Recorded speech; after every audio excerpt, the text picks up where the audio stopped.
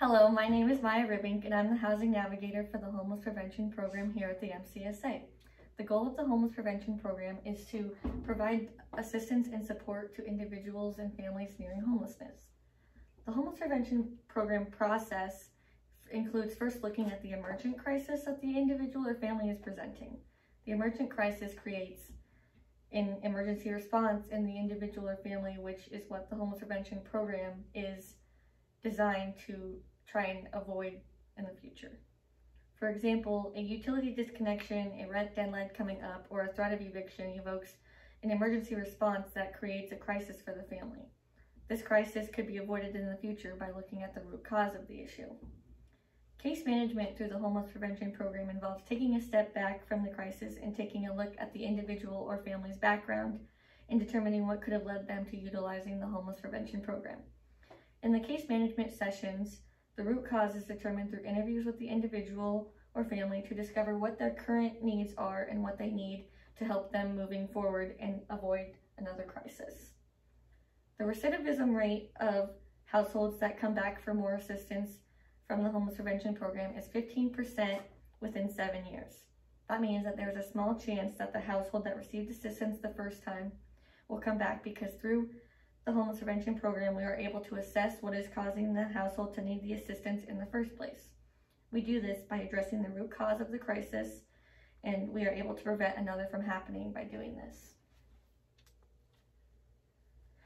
The Homeless Prevention Program offers numerous services, which include case management, rental and utility assistance, rental arrears, rental and utility deposits, employment assistance, education assistance, and other general support that could be used to prevent homelessness in an individual or family. Case management involves meeting with the client to determine what their immediate needs are, and after the immediate needs are taken care of, then additional support is provided to ensure that the clients are able to obtain self-sufficiency. Additional support includes assistance for the individual or family when applying for food assistance, medical assistance, FIP, child support, child care assistance, and additional housing assistance.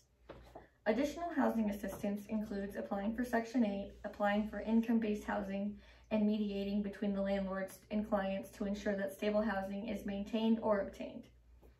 Section 8 is a program that increases affordable housing choices for those that are living in very low income. The Public Housing Authority will generally pay the landlord the difference between 30% of the household's income. This is important for low-income households to sustain stable housing. The MCSA also works to maintain great relationships with landlords so that we are able to help house clients the best way we can. Along with applying for Section 8 and other income-based housing, birth certificates and Social Security cards are needed when applying. Some individuals or families do not actually have a copy of their birth certificate or Social Security card and need assistance ordering new ones. That all can be done through the Homeless Prevention Program. Rental and utility assistance may also be provided. This assistance is helpful when preventing homelessness because it's something that often arises when an individual or families are nearing homelessness. A utility disconnect or a few months of missed rent is an issue that arises for most clients. In fact, 6 to 10 households are one paycheck away from being homeless. One financial mishap can place a family in an uncertain situation. Additionally, due to the lack of affordable housing in Muscatine, many struggle finding housing at a cost that they can afford. Muscatine is 990 units short of affordable housing to meet the needs in the community. With additional affordable housing, there would not be as many households lacking stable housing. The lack of affordable housing in Muscatine is a huge barrier for people facing homelessness. The average rent in Muscatine is $762 a month. If you're working minimum wage and you bring home around $1,000 a month, you are not left with enough income to use for transportation, food, utilities, other bills, child care, and additional expenses needed to survive. Even budgeting that small amount of income left over after paying rent would not be enough to keep a household stably housed. The Homeless Prevention Program is able to assist with back amounts of rent or utilities, which is extremely helpful in keeping households in their homes. By being able to avoid coming to shelter and remain in their homes, it allows for more progress to be made in other aspects of the household's life. The Homeless Prevention Program is also able to help individuals and families obtain stable housing by assisting with rental applications, housing application fees, and rental and utility deposits. The assistance that the Homeless Prevention Program has given to those in need before COVID has on average been about $200 per household.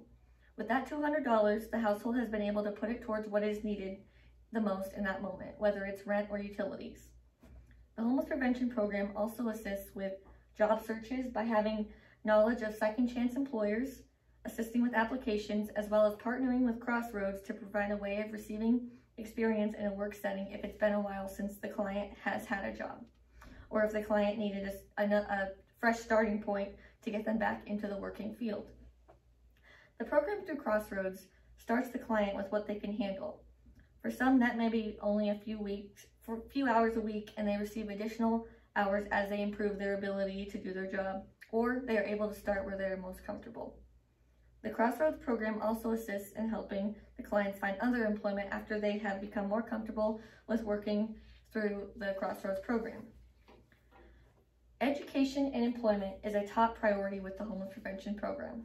Through partnerships with MCC, the MCSA is able to provide support for the client to obtain their welding certificate, CNC certificate, or CNA through MCC.